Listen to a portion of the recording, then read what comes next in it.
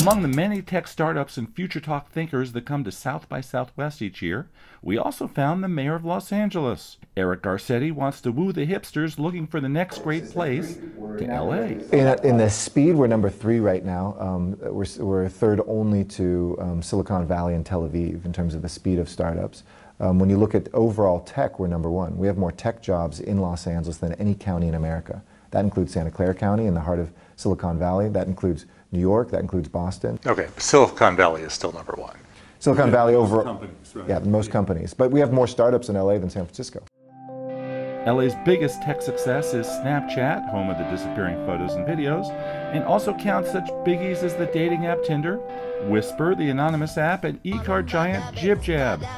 And there's more. You know, SpaceX is disrupting how we deliver space technology, and Elon Musk has that located right there in Los Angeles. Oculus VR, which is changing how we're going to do gaming through virtual reality, is right there. I think for a long time, LA hasn't bragged about its tech roots. You know, the first email was sent from Los Angeles. We, designed and built the space shuttle. All right, let's take a few moments to talk about yourself as a photographer and an Instagrammer.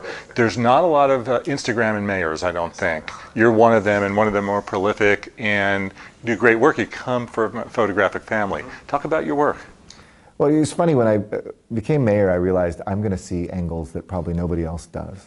You know, we have photographers who are documenting me from a stage or the event that I'm doing, but the diversity of scenes, of shots, of hours that I work in and around give me a pretty unique lens, and I wanted to share that with my city and with the world.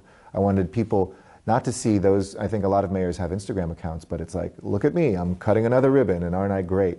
And I'm, maybe in 3 or 4 of my 1,000+ posts. Usually I'm not there. I want people to see the city through my eyes. When I'm coming in at night and the beautiful, bed of jewels that Los Angeles looks like when you come into LAX, whether it's riding a horse in the middle of the city, because people would never think that in the second biggest city in America you could ride a horse to the top of the Hollywood Hills, or looking at the Port of LA, something that people don't even know brings 43% of the goods that come into America, and is just a gorgeous place to shoot. So I look for those beginning and end of day shots when the light is beautiful.